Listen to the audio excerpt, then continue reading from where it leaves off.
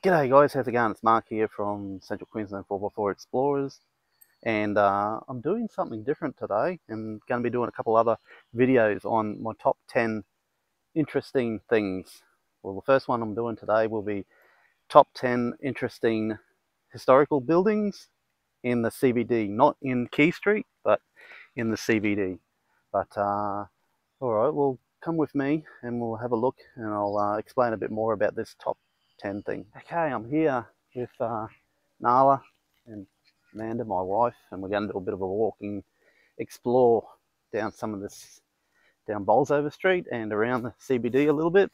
And like I said, this is some of the buildings I'll be showing that's outside the Key Street area, which you all know that it's one of the most um, historical precincts, buildings, streets it is in Australia. I think it is the most it's got. Yeah, there's a fair few, but like I said, we're here walking past the Rockhampton City Hall. It's a nice building. It's a historical building too, but yeah, it's more of a brick kind of structure to me really, but that's it there. But I'll show you. We're going to go and show you like from the top 10 down to the one, my favorite. These are my favorites anyway, what I reckon, you know. So yeah, let's have a look at some. All right, so here we are at the Rockhampton City Hall, and we'll have a quick walk up to the front. We're doing it on New Year's Day today. This is my first video for 2024, and yeah, a lot of history here in this building. We'll walk up a bit and I'll show you the front.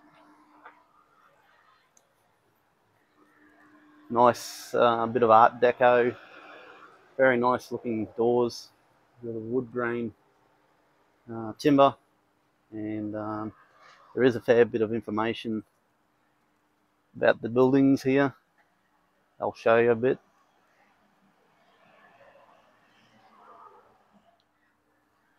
Did you know on the 15th of March 1954, Rockhampton City Council Hall played host to Queen Elizabeth II and the Duke of Edinburgh on their Australian tour? Who remembers seeing them back then out the front of the Rockhampton City Council Hall? Our next unique and interesting building is Scotia Place. Scotia Place is a heritage-listed former market and now a community centre, now famous for its bingo that's held on Friday and Saturday nights. The architects that designed this was Eaton and Bates. In its early years, this was the city markets. During the First World War, the Army opened a recruiting office. Also, during the 1918 floods, it also provided refuge to 200 people forced from their homes. On to our next building, the Rockhampton School of Arts. This building is a fine example of a late 19th century Victorian classic architecture. It has formed a major part of the cultural, social and civic life of Rockhampton since 1894. You can find this building on the Rockhampton City Hall Reserve, right near the library. The two-storey building features a hall with seating for 800 people. The School of Arts building was officially opened in the presence of the Governor of Queensland, Henry Norman, in March 1894. On to our next building. Here we have Rockhampton Technical College, Block A. This building had been the Rockhampton State High School and Technical College. Also, TAFE was here. This building was very important to the history and education of Rockhampton, and now is a hotel. But it's a nice building too.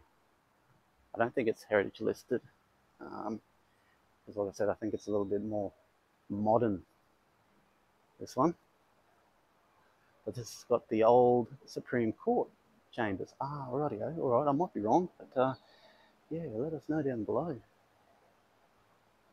There you go. I'll quick have a bit of a scan around.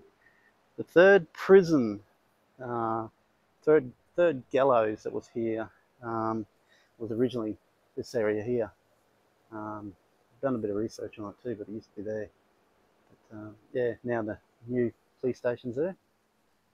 All right, we'll walk out and have a look at this building now.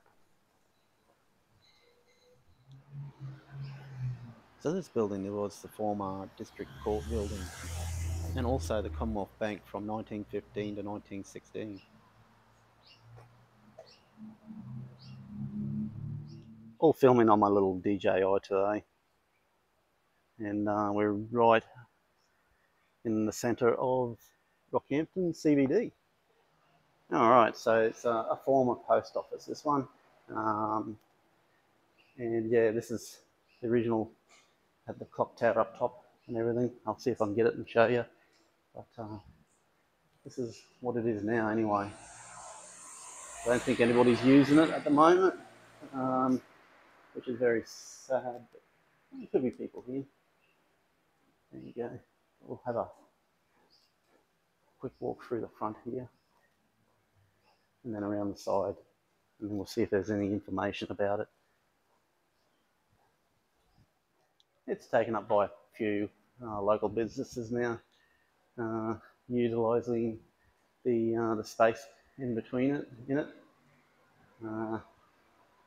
So yeah, it's good to see it's getting used. If you can see it up there, it says Rockhampton Post Office. It's the original wording. It's made in metal and it's been put into the sandstone. Thought I'd just quickly have a look around here. You've got the Oxford Hotel over there. There's one of them. It's been here for a while. But yeah, you've got the Stewart's building here too. There's another one. It's been here for a while too. But this is the building this is one of my top 10. Just recently it's started falling down, crumbling a bit, the old sandstone, so they had to actually repair it, as you can see up there. But I'll go around the front a little bit, and then I'll cross the road and you can have a look down a bit more. Oh, the clock tower, see her up there? Post and Telegraph Office from 1866 to 1890, and then the General Post Office was from 1892 to 1997. All constructed from the Stanwell freestone, and yeah, very nice, isn't it? And this one's heritage listed. So here we are. Here's a few more that are in my top 10. As you can see behind me, the Walter Reed Centre. This one here, and we'll go across. And this was another part of that centre too. It was this building here, which is now a gym. It's been a gym for a very long time, but it's also a very historical building. There is a plaque there. We'll see if I can find it. I'll see it if I can see it for you.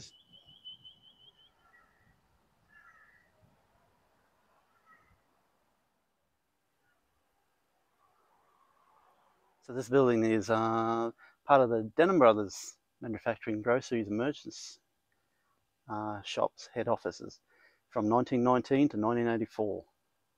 Established in 1896. It's got these little plaques, courtesy of City Printing Works. They've been made up for our heritage listed buildings and historical buildings that aren't even on, that aren't here anymore. So here we are. There it is. That's the Walter Reed company. Walter Reed Centre. It is now. It hosts a lot of other companies now in it, or people are living in it. Same as the building there too, but that's Key Street down there, all along there. So we'll keep that one separate, and I'll make another video on Key Street. But we'll walk across here and show you the building up close.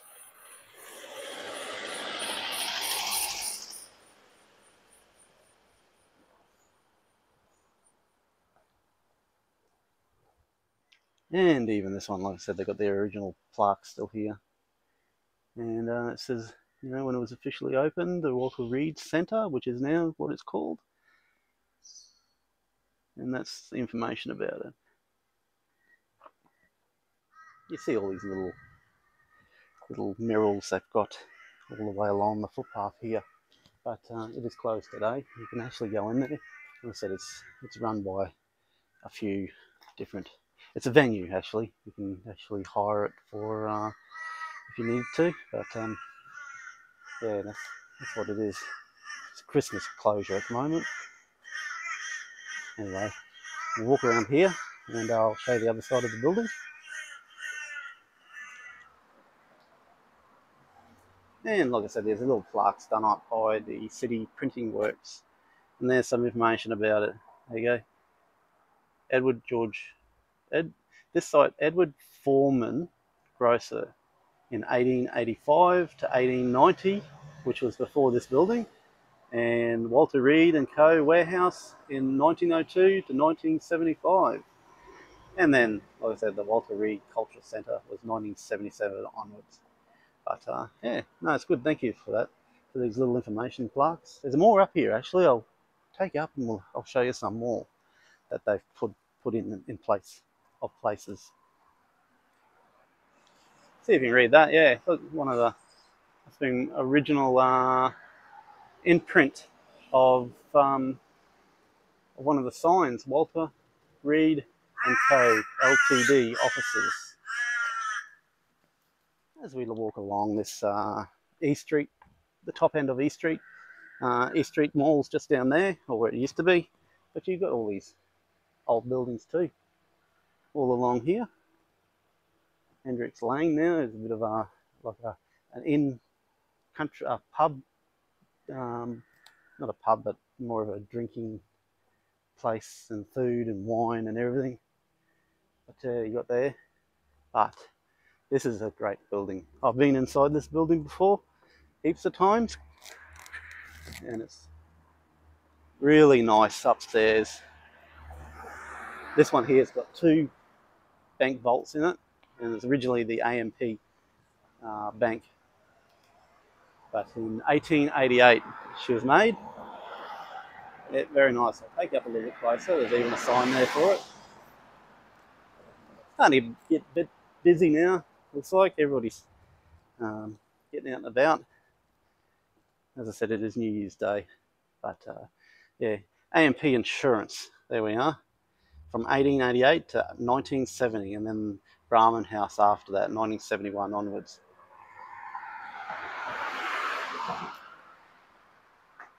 Yeah, I just thought I'd show you the entryway, the floor. All checkered tiles it is. Even the doors. See by the handle and see where the letters are, like the letter thing just there. Look how wide it is from people, from whoever used to back in the day would have polished it and would have come up nice and brass or very polished. Yeah, but this is the entrance anyway. Inside's nice. It's really it's got that old style banking desks or whatever it is inside. It's got a fireplace upstairs. It's got a bank vault upstairs. It's got one downstairs. You find a lot of information about it on Wikipedia. But yeah, very nice. I'm hoping one day I can ask them if I can do a walkthrough of this one without showing any, giving away any, the private part of the business. Because it's very nice. It's got a nice stairway up top, and it's got a nice stained glass window out the back. This building across here interests me too, where Millennium is now. It says established 1864 up there. So I'd like to know what was here in this building. If it was here since 1864, or was a business from 1864. So you got that one there, yeah, Brahman House. It's up there, and it's a very nice building. Also, you got the building right near it, the two here. This looks like a bit more of a later one. Looks like back in the late 30s or 40s or something. It's got that kind of feel to it. But then you got another big one here, just near it. I just noticed there, Hendrix. This one here, Hendrix, 1860. So is it an old building? It's been refurbished, it looks like, along with what's the name up there? It's John M. Hendrix and Company, General Freight. What's that say? Merchants. Oh, okay, rightio. Nice. Well, there's a bit of history I didn't even know. I'll have to do research on that one. And I just thought, as we're still walking down this little part of the East Street, yeah, you got Rockhampton City Printing Works across there, established in 1903. But if you look across the road where the new post office is, they've gone and put all these little plaques. Look at this one here. There you go. Was it COD Wholesales and Rental Retail Fruit Merchant from 1930 to 1978, demolished on 1986. So that was a place. It was a building here back then. There is another one. Here's another one you can find. It's about the Thomas McGrath. I can't remember. I can't say that. Bury Office and Bond Store, 1900 to 1960. Brisbane Cash and Carry Grocery, must be 1960. Demolished for car park, 1986. There you go, a little bit of history. Okay, we'll walk back to the car now. But most of the buildings do have, like I said, dates on them when they were established or when they were built. Here, that one, don't know, must have had something up top, but it's not there no more. As you can see, Brahma House does, same as the Hendrix does too, and so on. So, but anyway, we'll go on to the next ones, and yeah, we'll show you them. And here's another one. This is the railway offices, or used to be. Now it's a hotel, beautiful hotel. It's supposed to be upstairs, but I'll quickly show you a little bit of it while we're going. Beautiful architecture on this one, with the railings and everything on it.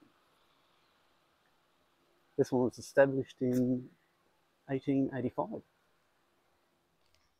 Now this one is located straight across from the Great Western, which is another heritage hotel, Great Western, and then you've got the railway over across there.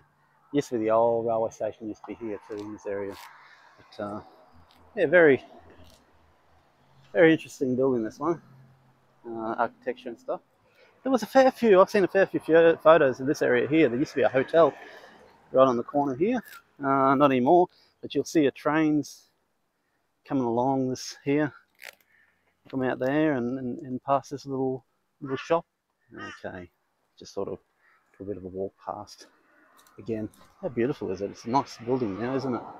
Nicely restored, and it's good to see they use it as a boutique hotel, Dennison's Boutique Hotel now. Yeah, beautiful old building it is. Like I said, it used to be a part of the railway back in the day. It was offices, railway offices. This would have been where the paymaster and everything went.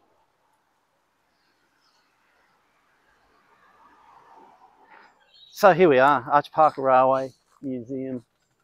This is the old Archer Park Railway Station, 1899.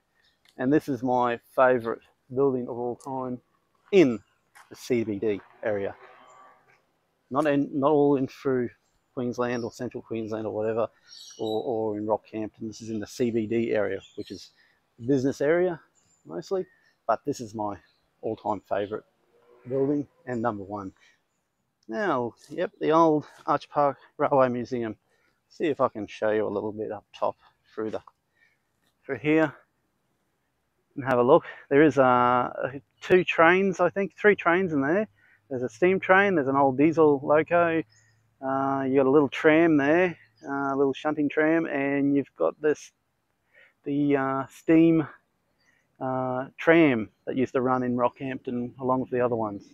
As you can see, there's diesel loco just there, and then you can see what's under there is a steam train, number 988, and yeah, I'm going to have to do a bit of a walk around on that when I come here one day. Just walking around. There's the old Parry steam tram just there that used to run around Rockhampton on the tram tracks that we used to have back in the day, and that's the last one of them, and the only one in the world, I think it is.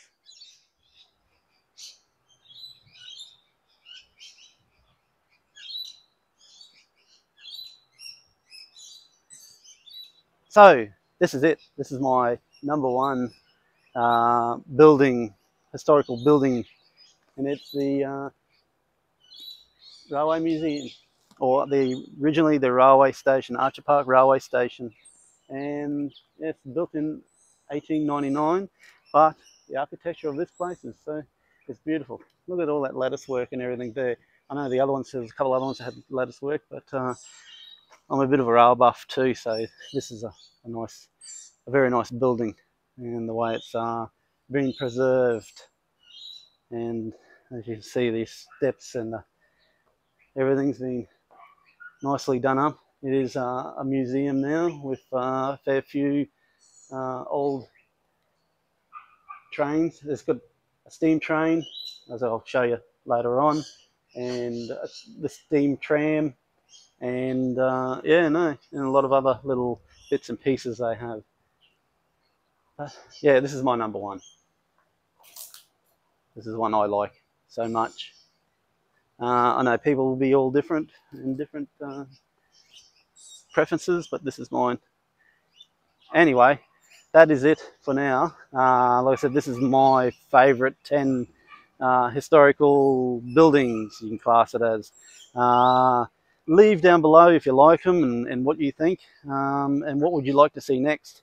I've got a couple more planned. I'm going to do Mount Morgan, Yeppoon, anywhere around the place, you know. I'm going to do a top 5 or top 10.